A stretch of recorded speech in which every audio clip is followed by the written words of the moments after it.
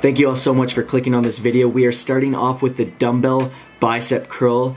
Now this is just a fantastic exercise to really fire up those biceps first and foremost. We always use it as our starting exercise within our bicep routine. Guys, you always want to make sure to be doing full range of motion to maximize results, get the best contraction possible, fire up the mind muscle connection, and just result in overall bigger bicep growth. You guys can switch it up. You can do single, double arm. Double arm is generally harder, and if you guys swing too much, then just put your back up against a bench or a wall to stop you from using too much momentum.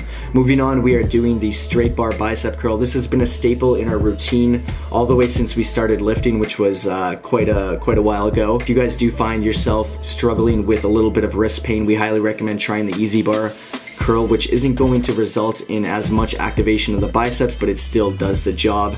We're not afraid to use a little bit of momentum on this one for the last couple reps, obviously not throughout the entire set, but if you guys do put too much stress on your lumbar within any of these exercises, you're going to be snapping your back up, which isn't what you want. Moving on to the cable curl. Now this is just a fantastic exercise for the end of your workout routine.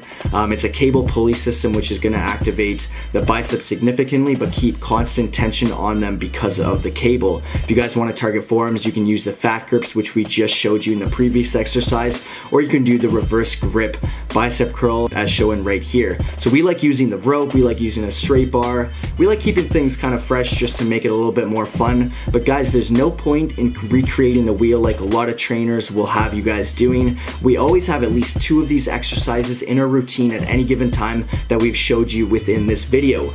We like to keep it nice and simple though, unlike a lot of these people out there that have their clients doing one-legged Bosu ball squat bicep curls while balancing tomato on their head for maximum stability and core strength. Honestly guys, there's no point. All of these exercises we've showed you guys is tried and trusted, and they are just fantastic to be doing. That being said, hammer curl is also fantastic. This is a little bit of a bonus. It's just so great because you're in the neutral grip, which is biomechanically your strongest grip. You can really overload, add a lot of thickness to the biceps. Comment down below with your favorite bicep growth exercise, and we look forward to seeing you guys in the next video. Peace out.